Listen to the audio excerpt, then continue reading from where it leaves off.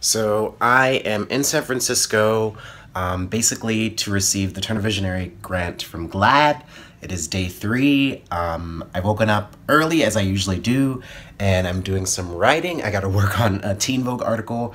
I gotta work on 1 or 2 articles. And I'm gonna make some coffee and I'm gonna try and get some work done because I'm meeting a friend in about an hour and a half, someone that I worked with in Seattle when I worked for a labor union there. And I'm just really excited for today because later on is the GLAAD Gala here in San Francisco, and I got my outfit ready. I'm gonna take you through my whole day, and it's gonna be really fun because I've had a blast the last few days, and it's been challenging and it's been cool, and I've been meeting so many inspiring young activists, organizers, people that just like get the shit done, which is exactly what we're trying to do here on TwoWokeMinds. So gonna brew up some coffee and get to some writing.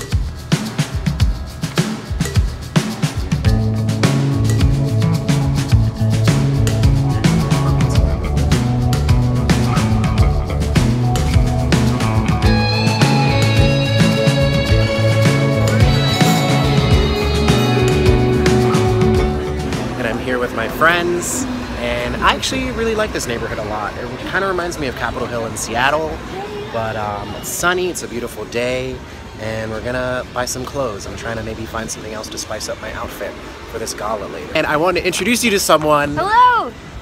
This is Emily. We worked together in Seattle 2 years ago. Can you believe that was 2 years ago? So it just seems like yesterday. Yeah, yesterday was when we got fired from our union job that we won't mention the name of because we signed a non-disclosure agreement. Oh, yeah, that was a part of the severance, but we're gonna go thrifting.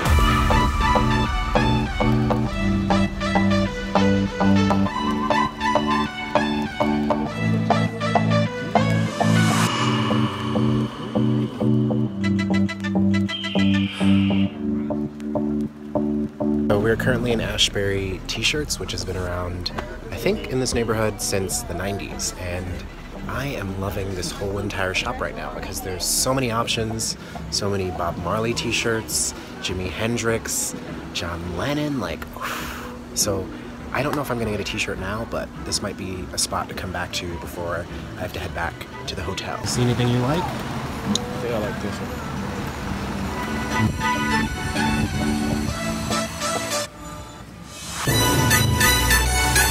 Surplus store right here behind me, and I think I'm gonna check it out.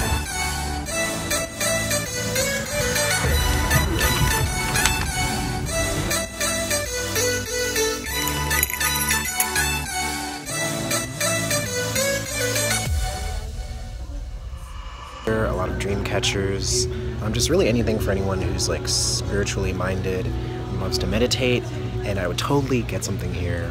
Maybe sage, because I experienced a lot of smudging with sage and Standing Rock, but there's an anarchist bookstore that I want to go to, so I might check out there and buy something there because you know me, I love my radical books. So I think we're leaving Upper Haight pretty soon.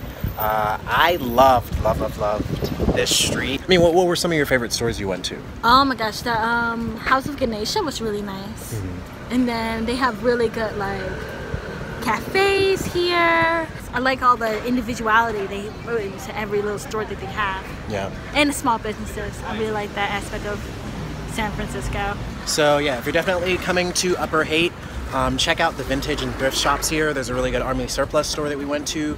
The Goodwill here is cheaper than a lot of the other places, and they still have some good options. The Wasteland is a good spot if you're looking for some really unique, sort of more high-end pieces. But they're also going to be cheaper than you might find in the stores that those brands are actually from. And there's also some really cool restaurants here. And I think we're going to head back to the hotel soon because we have the gala later, and I really need to get ready and just make sure I'm prepared. So we're about to head back to the hotel. Get ready.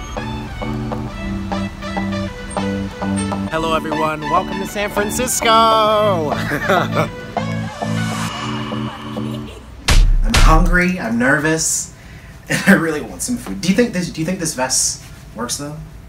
I think it's a match, but it goes with it. But it doesn't not match.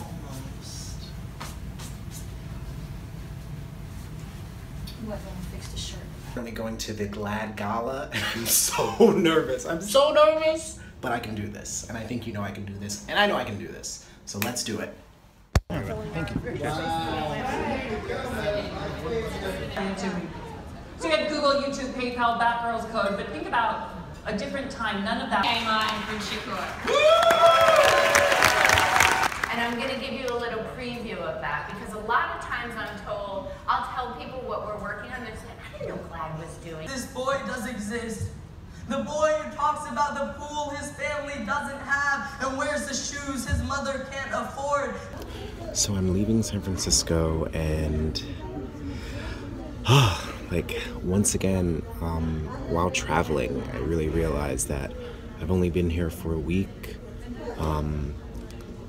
but I've also I've literally lived like a mini lifetime here. I've met so many amazing people. There actually is a chance for me to build the kind of platform that Eli and I want with TwoWokeMinds, which is really about fighting for representation and fighting to be in spaces where we know that if we enter consciously and if we document well enough, that we can actually help expose things that need to be exposed. And I definitely had a lot of uncomfortable moments.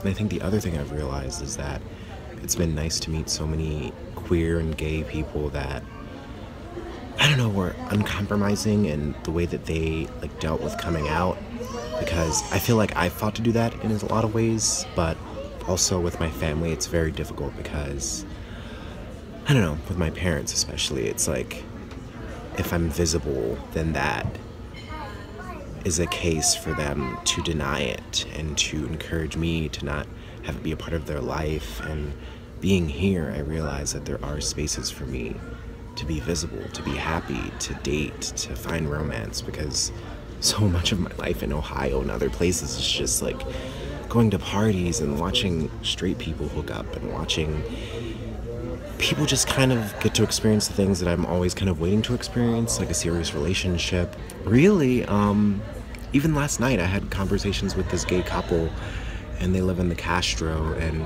we talked about politics and religion and spirituality and culture, and I realized this is totally possible for me. I don't have to be in spaces where I feel like I have to hide, because I feel like wherever I go, really, there's always some part of me that I'm encouraged to hide for my own safety. So I'm really just grateful to have this trip, and I'm gonna do a vlog where I maybe talk about the pros and cons of moving here, and which might be a part of a lot of what I'm talking about now, but I kind of wanted another space to kind of engage with that. But goodbye, SF, for now. See you later. We go from here. What else could they possibly do to us?